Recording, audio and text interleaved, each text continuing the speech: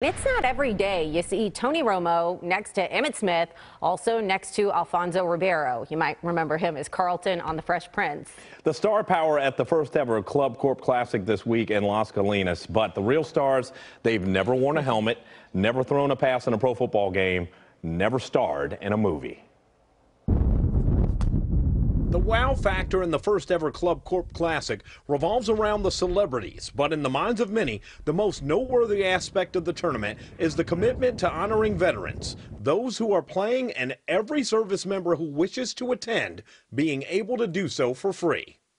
We're still being taken care of after what's been going on. You know, the wars in Afghanistan and Iraq for 10 years ago and 5 years ago, we're not being forgotten about. But it shows us that people really care, it's that veterans are not being forgotten, all the hard work and sacrifice that we did to protect the country and our freedoms, people remember that and they still honor that, so that's always a great thing. Fort Worth's Andrew Batchelder will never forget the day that changed his life. October 26, 2009, in Afghanistan, his helicopter crashing into a friendly helicopter at nighttime. Despite every extremity being shattered or broken, he was one of only two who survived in his six-man helicopter, and that left him with unimaginable remorse.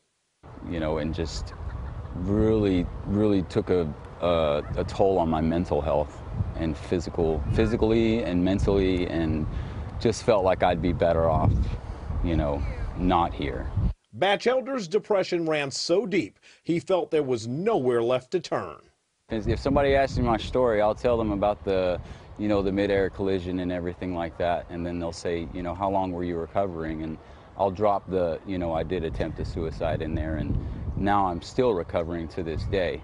Chad Pfeiffer was in a Humvee in Iraq in 2007 when it ran over an IED.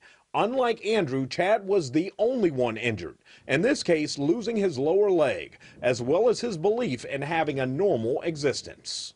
I questioned a lot of things after I was injured. How was I going to live life with, missing this limb, as I looked into my future, if, as silly as it might sound, but, if women were going to look at me the same way, if I was ever going to get married, if I was ever going to have kids. Both men now blessed to have tremendous families, and in each other blessed to have found tremendous friends. They say it was the sport of golf that gave them purpose and ultimately taught them how to win again. Having combined for 5 titles and President George W. Bush's Warrior Open, Chad having won it 3 times, Andrew having won it twice. For me, it's very therapeutic. Gets my mind just kind of thinking, away from daily stuff, and then it gives you something to work at. After what we've been through, we can actually still move forward with a game of golf that some of the best players in the world are still playing. So, that game of golf helps us survive in some senses. And during the tournament at Las Colinas Country Club, the two will easily have the most compelling conversation between holes, no matter how many famous folks they're paired with. Spread veterans' stories, tell these guys about the guys that I've met that aren't on the golf course, but still banging it out, surviving every single day. More than anything, Andrew Batchelder and Chad Pfeiffer hope their stories inspire other veterans to understand there is always hope. Number one, you are worth it. You are worth being here 24/7. You have to find something that you love. Have a positive attitude. I know sometimes it's hard to do that, but yeah, just have a positive attitude no matter what you do in life, and things will work out just fine.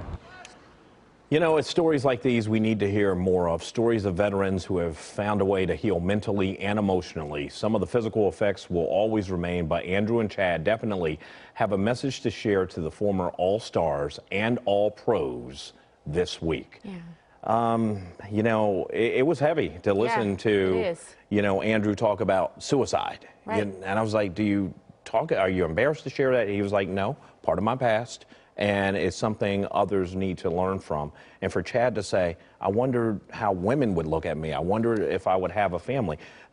These are some issues facing a lot of veterans when they come out of battle. That we don't necessarily think of, or that we can't necessarily relate to, but the fact that they're talking about it and being so open and so candid about it, that helps not only veterans, but just anybody else who's gone through some sort of trauma like that.